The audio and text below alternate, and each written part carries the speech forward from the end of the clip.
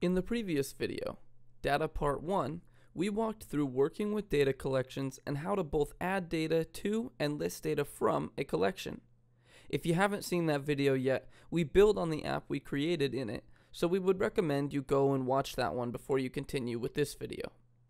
In this video, we will instead be working with individual instances of data in a collection and talking about how to both edit and remove them.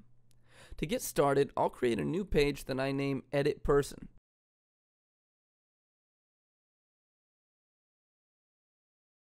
On this page, I'll add 3 input boxes, one for each field of the data model we created in the Data Part 1 video, name, phone number, and note. Then lastly, I'll add a button component.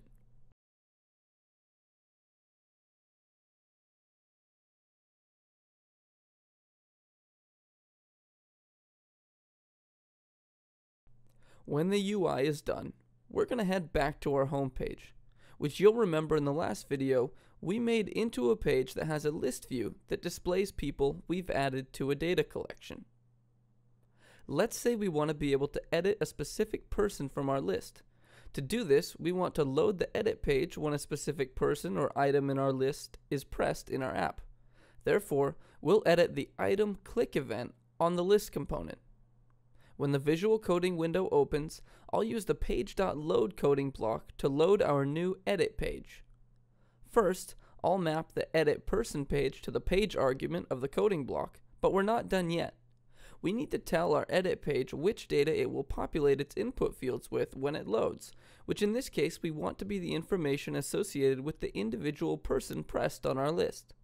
I'll need to pass an identifier to the page to accomplish this, which can be easily done by taking the event source ID value and mapping it to the past ID argument of the coding block.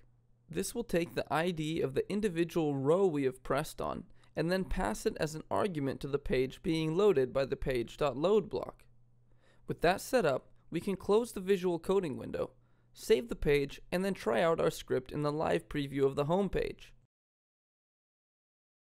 As you can see, the edit person page was loaded. However, our input fields are still empty. Let's fix that. The easiest way to accomplish this is to grab the data item from our people collection that we clicked on in the list and then populate the input fields on the edit page with the data from that data item. Begin by opening the Data tab and click Add a new data object. This time, we'd like to grab a single instance of a data object from our data collection. Therefore, we'll choose Load Single Item. For our model, I'll choose the people model that we created in the last video. Our data source will still be the people collection, but this time I would like to apply a filter to be able to grab only the item I want from the collection. The default setting should already be doing exactly what we want it to. It will only select items that have an ID property with the same value as the past ID argument.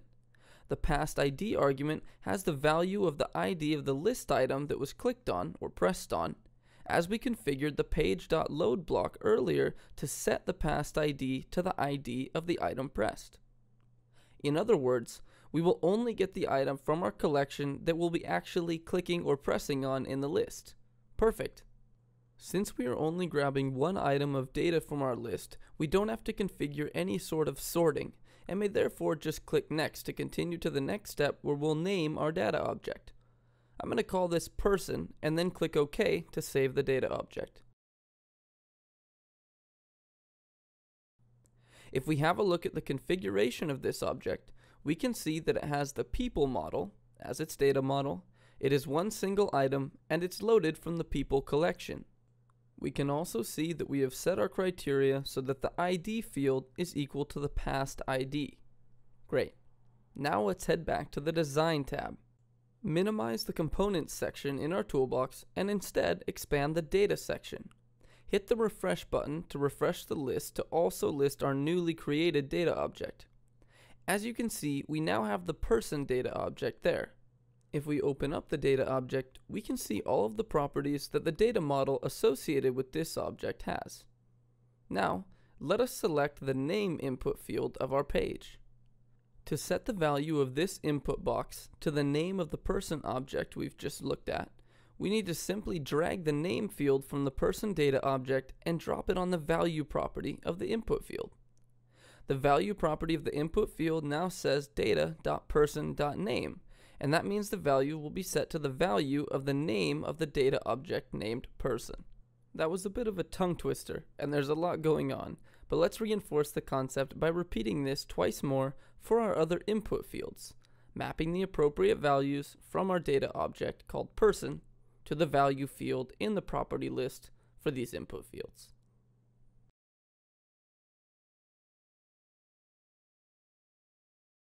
Now we should see that our text fields have been populated with the values of the person we clicked in our list, just like we want. Now, we just need to make it so that the button on our edit page can edit and resave values into our collection. From the edit page, edit the click event in the properties of the save button. Now we're going to use a string copy coding block to copy the values from our input field to our data item. I'll copy the value from the name input field and store it in the name field of the person object. Then I'll do the same with the other two fields.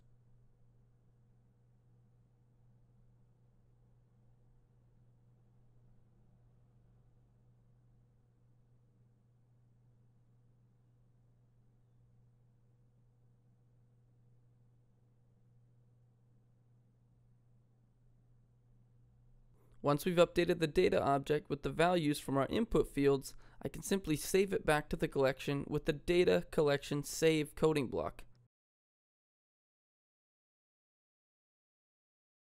I specify the people collection as the collection and the person data object as the object.